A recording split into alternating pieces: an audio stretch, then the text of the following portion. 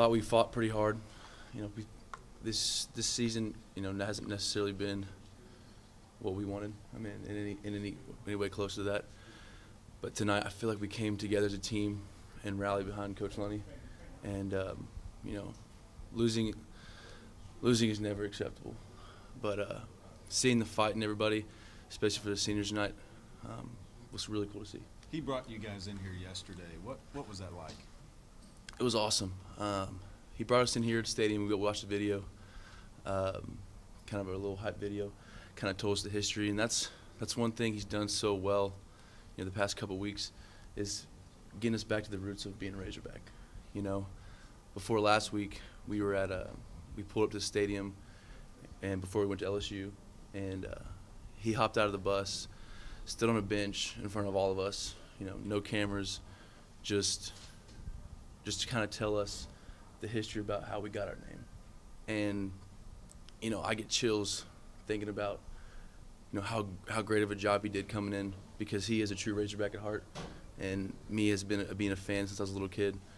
It really was cool to see, and he rallied the troops, and I'm so proud of Coach, and you know, I love that guy. What's it going to be like now? Everybody wants to know who the next head coach is going to be. Nobody more than you guys. Just kind of what's that going to be like?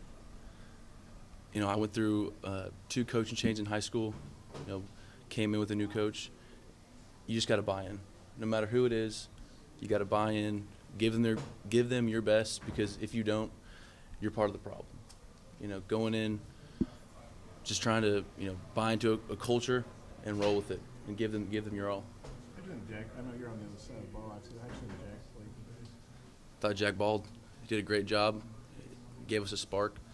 It was throwing touchdown passes, and it was cool to see. How'd you feel for Greg getting that pick after a long season, freshman? Big moment for him.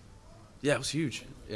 Starting half off that way is exactly what we wanted, and I just love excitement like that. Just start a second half off. What's it been like playing with Scooter, and how tough is it going to be not having him around?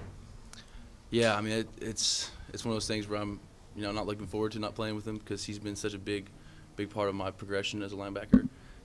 I know that he gave this university his all, and playing next to him was such a pleasure, and I know he's going to do great things at the next level. How tough is it to carry the losing streak from the season and then the SEC losing streak into the offseason? You guys obviously don't get to play again until next September. Yeah, I mean, it's just go back to work mentality. You know, there's not any quitting us, and you got to, what happened this past season, put it in the rear view mirror. You know, it's still there, but you got to look forward, and you got to continue to work and continue to fight. How anxious are you about the new coach?